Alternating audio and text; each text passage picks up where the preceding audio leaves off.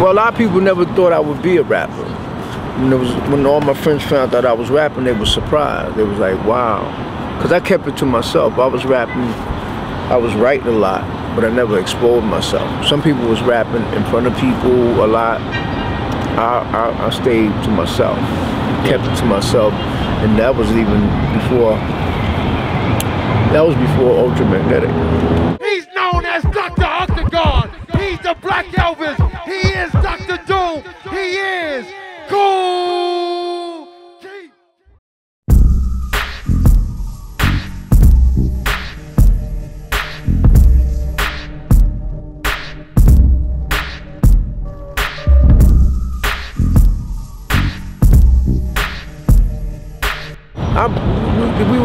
We went to school, me and Sad went to school together, but we met at his house because it was by accident. Another dude took me up there. They had Mastermind Productions. They was producing KRS and all of them, but KRS was with another group called Celebrity 3. And I just went up there. It's called Mastermind Productions. Then we started UltraMagnetic because we wanted to do an album. But we had to do it on the under the circumstances. Sad's brother wanted to just do one group. I wasn't really rushing, basically, in music. I was taking my time. Where a lot of people was rushing, they were rhyming in people's face, and yo, hear my rap. Please listen to my demo. I was never like that. I was always like calm. I wasn't rushing. I took my time to watch what other people was doing. It was a long route because we had to shop tapes and stuff like that at that time. Back then, we didn't have no lawyers soliciting. We had to go through the grind. But we went through a lot of the grind. We was in the projects. We was recording under the circumstances of a lot of things. People getting robbed. Drug dealers, murderers, everything, from all that. It was good and positive because after we came through all that, we turned out to be a positive group. I bought a band. Sam is on trombone. He's blowing hard, back-to-back notes. Get with it. Take off your coat, meditate. Let your brain compel, just think. As the beat excel to your eardrum, cause cells to numb and freeze. We wrote about, scientific stuff. But I had no idea that Ultra would expand worldwide. We were just happy with New York. Not even knowing that people in Europe, people all over the country like the group. So like you said, that was culture shock later. The way our deals were structured, we always signed 1-year packs. Like a baseball player, we always signed 1-year contracts. But we was always leaving the labels after one record. That was kind of interesting for the group. We had a different label every year. I think the Four Horsemen album was one of the most properly promoted albums. With the, like you said, going with the run of the campaign, whereas the other labels felt that we didn't need to do that. Interviews with Sherry Carter, different things. You saw, like you said, you saw Video Soul, you saw all the stuff that, MTV, I mean, back then, like you said, a lot of groups had a home base, when you look at the Def Jam, you look at everybody, I think we were just wanting to see what was different. Simple back and forth, the same old rhythm that a baby can pick up and join right with them, but the rhymes are pathetic. They think they copacetic, using nursery terms, at least not poetic on an educated base, intelligent wise as the record. Regional Atlanta, Alabama, Savannah. I kick around like a board to Indiana, Missouri, Kentucky, like did call me Bucky. Rogers, I'm nice, I float in space wild. Dr. Smith, I'm dope, yo, watch Sparky loud. As I throw back a spitball, my slider and check back. The stadium's packed, bro, the people should get back and walk to the plate, yo, Jerry Grody. Pause.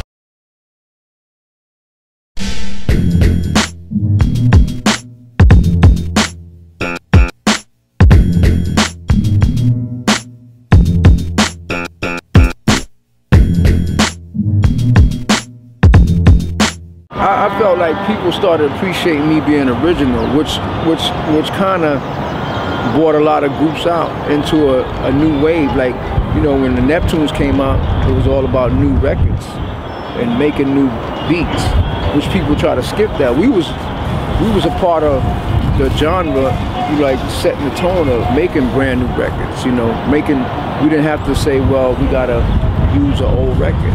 We didn't want to say that we have to rap over Ron Carter or something, you know, which is cool, but we didn't want to be accepted to say, well, we can't make our own music. You know, I can't put something together myself, which I successfully done. But see, some people did visual sex.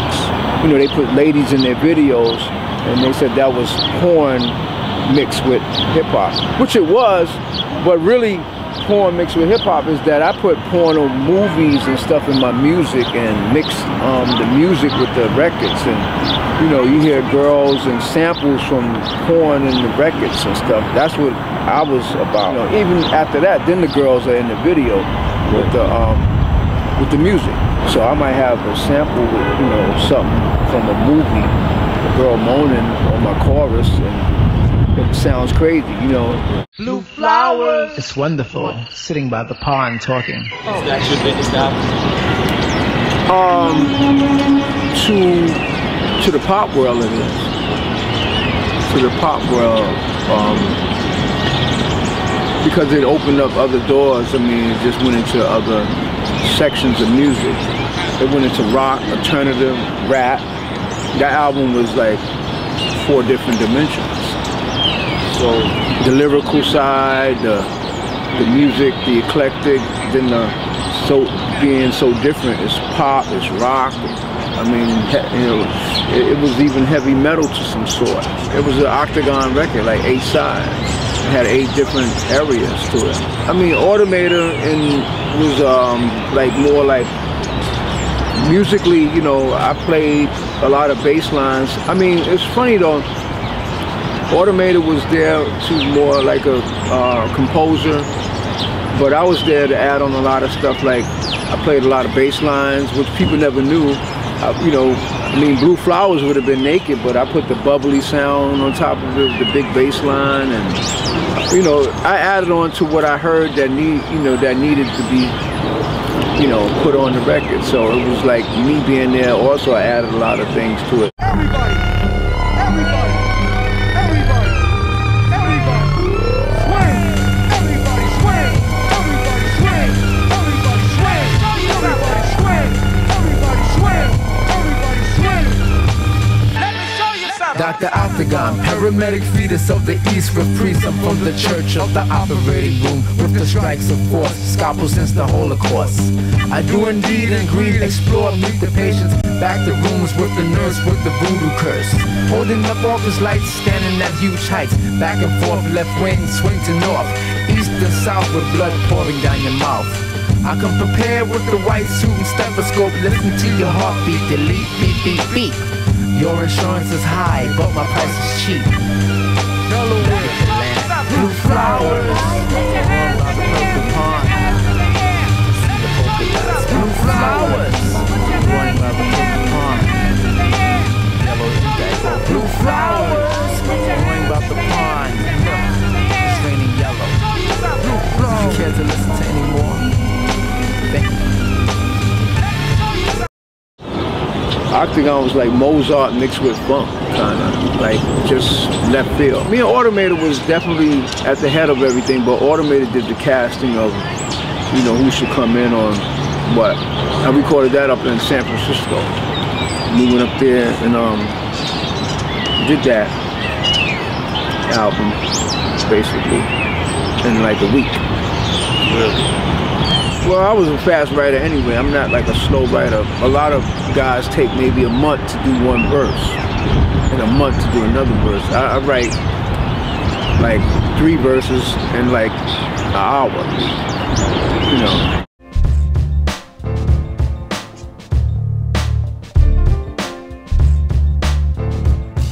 You know, every time when you're in the studio, which is good, about recording is that it's therapy.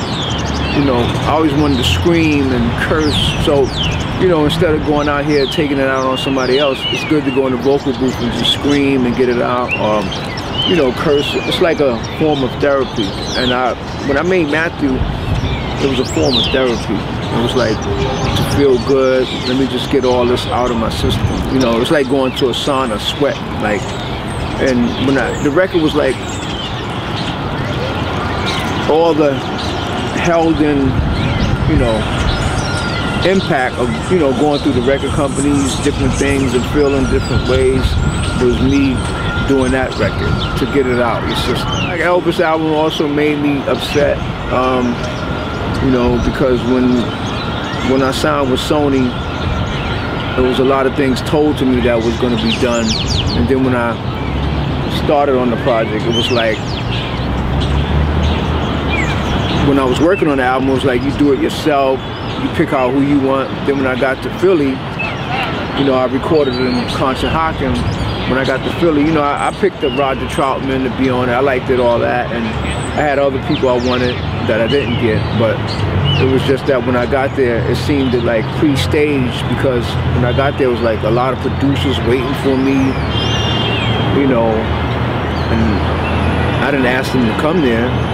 You know, it was a weird scene when I got to Philadelphia. When I came to, you know, I recorded at Joe the Butcher's, you know, up in Philly. Studio 4. Yeah, Studio 4. So when I got there, it was like producers just waiting. When I got off the plane, it was like a bunch of producers waiting, and it was like they was trying to push these people on what I was doing. You know, people might try to push producers on you, but sometimes a producer don't know the feeling of your emotion. Like, you might make a beat, like you might live out in Texas, or you might live in where Sunny Bubbleberry.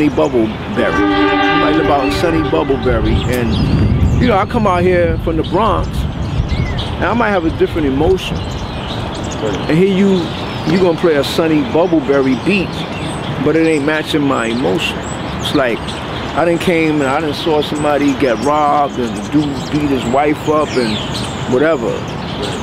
My emotion of writing is not in Sunny Bubbleberry, but the person doing the beat is thinking like, hey, you know, I got a beautiful life, I'm planting garden seeds, you know, I'm mowing my lawn.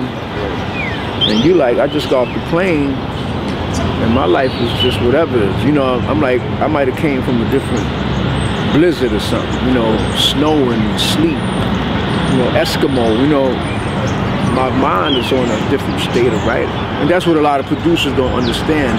Everybody always like, you know, well, I got a beat for you, I got the beat, I got the fire for you, but it's not that. It's not that. You don't have the emotion. You don't have the emotion for me. So I had run into that a lot. That's what made me become self-producing, to get beats to match. That's where Matthew come in, is that I made beats to match the emotions of what I was feeling. Now, if somebody else did it, I could have rapped on other people's beats, but it would have not been so intense. Like Dr. Doom was matching the emotions, which people don't ever understand. A lot of people don't always have the emotional beat to go with the story that you write. It's like a horror flick. It's like if you see a horror movie and then you go see Friday the 13th, you go see Halloween, but there's no real Halloween music. Every time Michael Myers come out, it's some happy music. It's some Charlie Brown music playing. You know, you hear the Peanuts and Linus music playing behind Charlie Brown, so it's like, you like, that don't match. You know, when Halloween come out, the trailer, the soundtrack fits, you know, it fits the whatever the movement of the movie is. And that's what you got a problem now. A lot of the movies is just picking soundtracks because they hot, or they made by somebody that they could sell the movie, instead of picking a track that fits the movie. They'll pick a track that don't fit the movie, but they're going by the artist value. They're like, well, this is a hot pop record on the radio, but we're gonna throw it in behind Jason, but it don't even fit Jason. It's just a part that it's just a hot record, you know, and that's a misunderstanding. That's when you go to the movies and get confused. That's why people don't go to the movies no more. Because if you notice back in the time, all the movies like, you know, Shaft and all that, the movie fits the scene. Like, you know, Superfly, that's the best soundtrack. You know, when you see Black Caesar, that's the best soundtrack. You know, James Brown records played at the right time. And he did all the production. But people want to throw movies together and throw, you know, a record from this person and that person, but it has nothing to do with the movie. I like the freedom. I mean, I've been under the conformed circumstances that it just makes me feel like it takes a lot away from you. It takes a lot away from your you being who you are. I mean, I like to be, you know, I don't like to make conformed records. I think a lot of people, you know, you hear them all day, the conformity, but I felt like if you want to play an off-key bass line, that's what you want to do. But I like to match music. My whole scenario and stigma of me is dark music anyway. You know, always, you know, we always made like dark stuff, like dark soundtracks. I mean, and when I do make something kind of light, it's still kind of haunted. If I rap on a love record, it sounds haunted to somebody. You know, if I rapped on a record with, you know, Diana Ross singing behind me, but it's gonna still sound, people will think it's still bugged out. They'll still think it has a dark element to it. You know, it's not like you're gonna make a record where it's like, you know, I'm not gonna make Orphan Annie or something. You're not gonna hear me, you know, the sun will come out tomorrow, just another, you know, I'm not gonna do that. But I'm gonna make a slow record, but it won't be in the element. It'll be in the element of what I'm doing. I toured with Dave Grohl, Foo Fighters. I toured with Red Hot Chili Peppers. I toured with, you know, I toured with quite a few groups. I toured with Pennywise. I toured with Good Charlotte. I toured with, you know, I did a lot of different tours with a lot of big groups, Green Day, you know. So it's like, I think I was the first rapper on the road doing tours with a lot of different types of bands, whereas now a lot of these new guys are just waking up doing that, you know. You know, certain venues I played that a lot of groups would never play. I remember like when BB King's, I remember nobody was going in there. Like I was in there, it was like maybe like you said, you know, Chuck Berry, whatever bands you have, whatever the, you know, jazz bands, but rappers wasn't even playing in there. Even big artists, even big R&B artists. Like, but now when you know, I'm looking at the, when you look at the flyers now, you like, wow, they coming in there now, they coming in there. But back then they wasn't coming in there, you know, because people wanted to see a big, you know, people wanted to see intimate shows, you know. Delaware! Come on! Delaware! Oh! Delaware! Delaware! Delaware's in the house!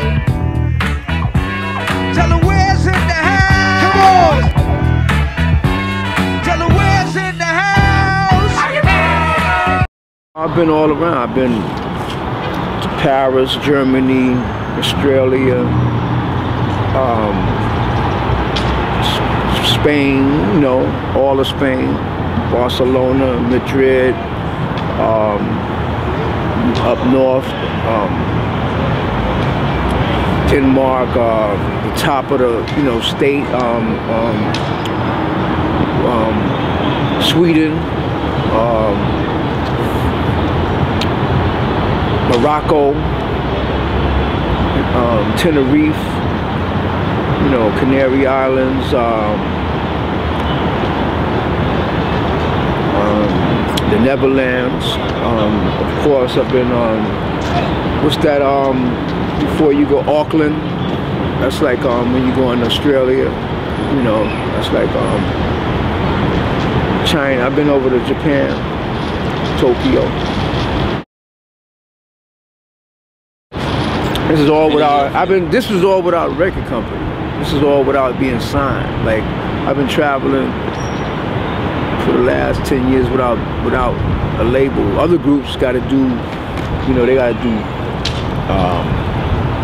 They sign a label. They got to do bars and they got to do little parties to launch the artists coming out and stuff. While I'm traveling to Tokyo, Spain, France, Barcelona, Australia, Germany. Like you said, I'm still doing stuff, like currently doing things and making records and, you know, staying active, you know. But that goes to show the longevity of my career as far as what I've done in the past. See, a lot of people don't have no past biography.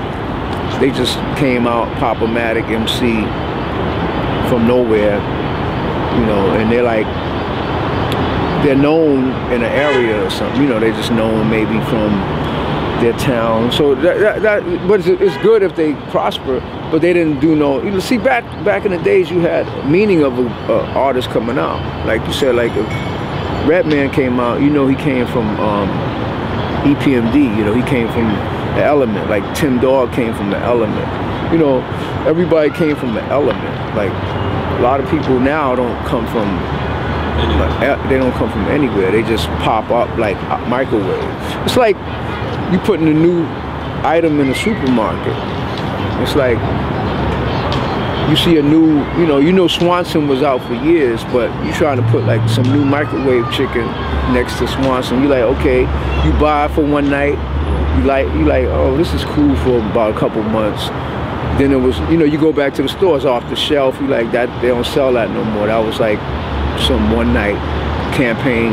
The new whatever. You know what I'm saying? Same thing like Coke and Pepsi. People know what that is.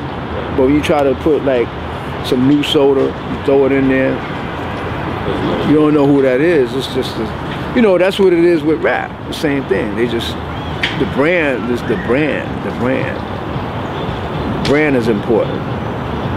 Because it's the craze, it's like anything that comes out. It's like the sneakers, everybody buy the Jordans. So if one rapper comes out, they become that rapper, so it's no originality, basically. Once that trend dies, they're dead with it. Yeah, they're dead with the trend. So it's like they don't have they don't have a long-lasting image of who they want to be themselves. So, which is good for me. Right. It helps me better because when they all trying to be like that person, that one person, it's good because you don't got no competition to worry about. Back in the day, you had more to worry about because everybody was different. So you gotta be like, wow, I gotta find my area, my niche. But now, 50,000 people be like one person, you like, you have no problem. It's open, it just keeps your doors wide open. It's funny. I've been recording both. I did a brand new record. I did a brand new record that brand new sounds and everything, and I did an album with samples, like the best of both worlds. But I'm not putting them together. They're separate. And then I got a project called A Couple of Slices, where I worked with Ray West, where I rapped on original beats. Then I did an album called Love and Danger out in Europe. Then I got another album I'm working on my own stuff called, Super Future. My album is called Super Future. So I'm working on newer tracks that's brand new, or galactic brand new, But it's funny. I even leave ghost clues out there. I got records. I got a record with an artist that was great, that passed away, that was a producer, that people would be shocked. Like a great producer, a good producer.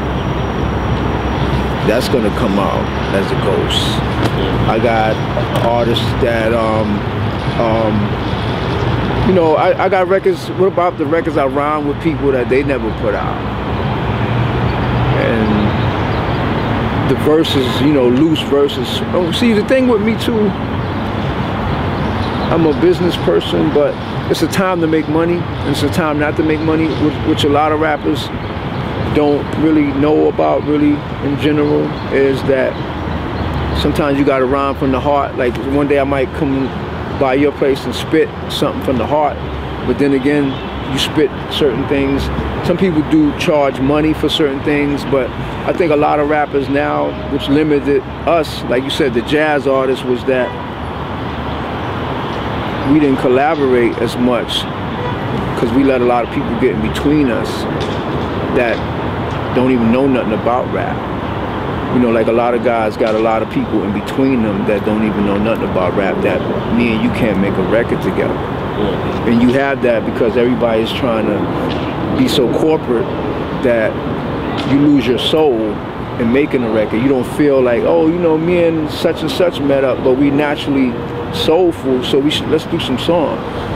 These guys can't even do that because they're so wrapped up into the corporate part of it that they, you know, they making a record like a robot now. Like, you know, well, let me do the paperwork and then I can robotically come over and start on my verse. So it's not like they can rhyme and get on a song natural. Back in the days, a lot of probably groups was natural, like Sly Stone and James Brown, all of them was probably natural. These guys are stiff. They can't. They feel like a verse is only what you say. It's your voice. These guys feel like, you know, I gotta make every penny for every verse. They don't know how to do a song natural. They don't know how to make a natural. With me, I'm a natural artist. I think a lot of these guys are not natural. They program.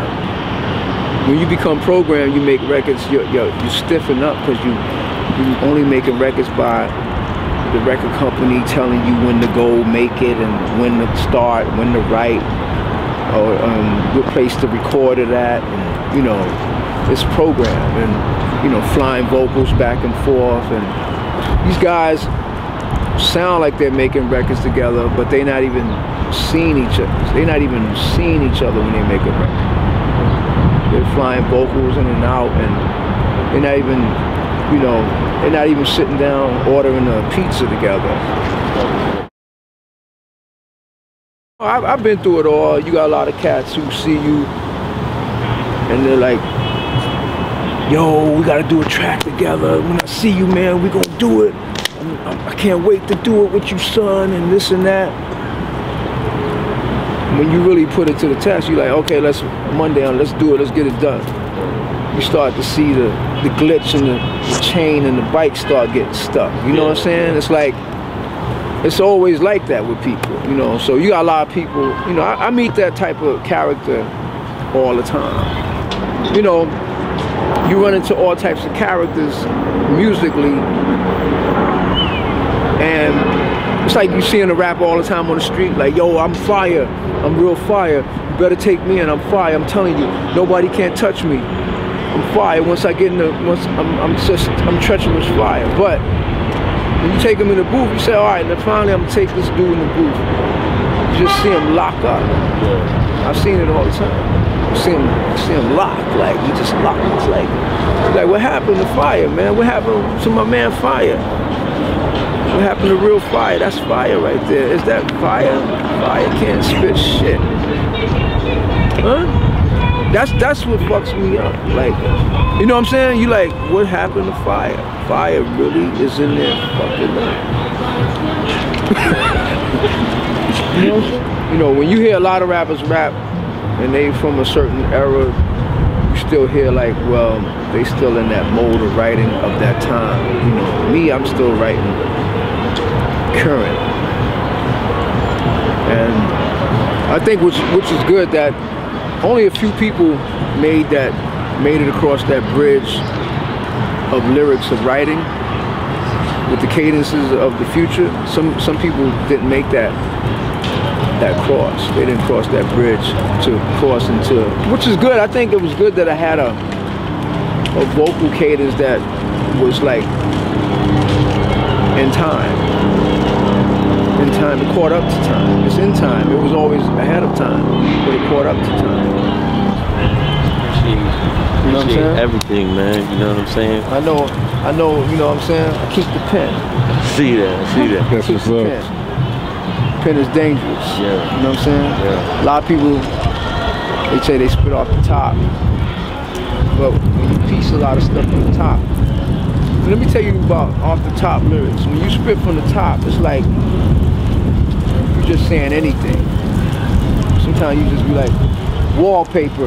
Then you put another, my game is major. Like you just adding dumb shit together, you know, but some people think that's art. You think it's art. It's cool, but sometimes it's not always just coming up with like stacking shit on top of shit, you know. But it's not in the art of Mozart. Creative swag. I'm too much about my swag. I'm too much about my swag. I'm too much about my swag. I'm too much about my swag. I'm too much about my swag. Allow me to reinvent myself. Sit back and take my balls off the shelf. Spalding for the swag, watch me enjoy my health. Dr. Philadelphia, pass the pills to build up wealth. Come to your birthday party, I'm somebody else. Sweet 16, legs so bony, man, how you getting them little jeans? Swagger, get the plaid shirt working. Your girl on the skateboard flirting. Fairfax High, okay, you Washington Irving. Stingray Corvettes. A lot of rappers need Chlorette.